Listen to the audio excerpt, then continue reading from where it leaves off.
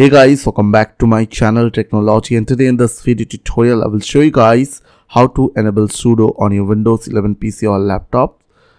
So as you know, sudo is already available for Linux and macOS. Now you can use the sudo command for your Windows 11 PC or laptop. So simply just need to follow my steps, and I will show you guys how to enable sudo for your Windows 11 PC. So first of all, I will show you my Windows 11 version. For that, you just need to go to your start or search window and type the command is called winbur.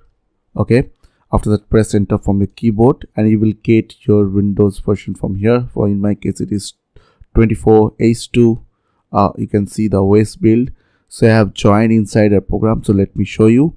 So if I'll go to my start window and go to settings, also you can right click on your start window, start menu icon, and click on settings. After open settings, if I'll go to Windows update, then Windows inside a program, and here on this window you can see I have already joined our dev channel. As you can see, so you have to join our dev channel to get this feature.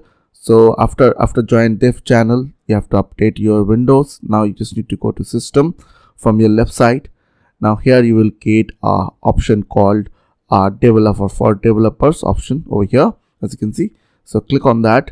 Now on this window you will get enable sudo option. So just enable this one and click on yes. Once it will done, if I'll go to my start menu and type cmd, and after that I will type this command, which is sudo -h, and as you can see, sudo command is working perfectly. So I hope this quick tutorial is really helpful for you, and please don't forget to click on the subscribe button, like button, and share button. And if you have any questions or questions, then comments down below. I will see you guys in the next video. Till then, bye bye, take care.